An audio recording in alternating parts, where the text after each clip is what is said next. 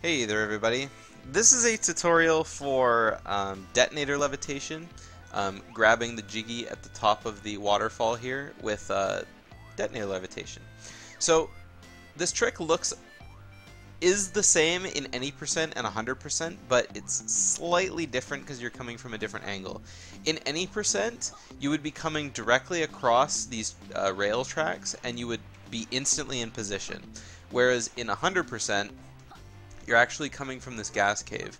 So part of what makes this trick work is being flat up against the wall, and this is significant because your camera is going to be at a much different angle.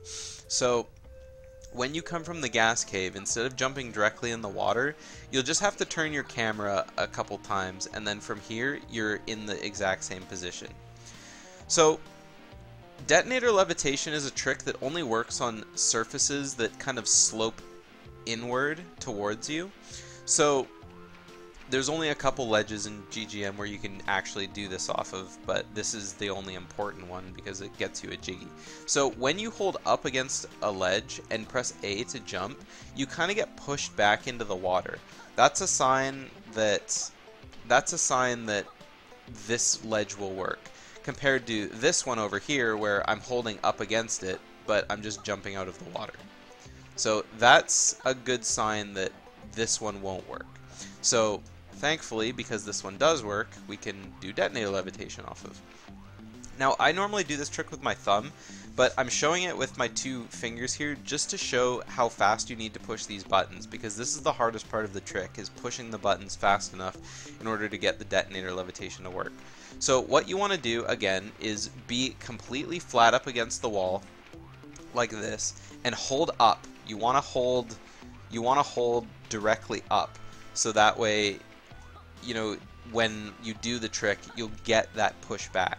So what you want to do is get directly up against the wall and then push A, B like this.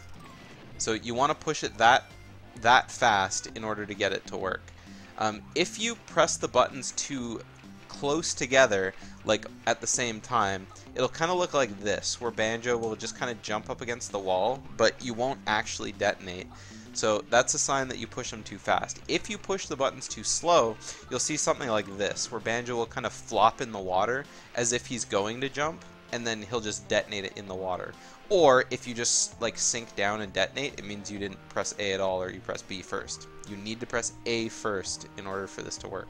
So again, flat up against the wall, and I'll show the button presses one more time like this. And again, I usually do this with my thumb, but this is just for the video.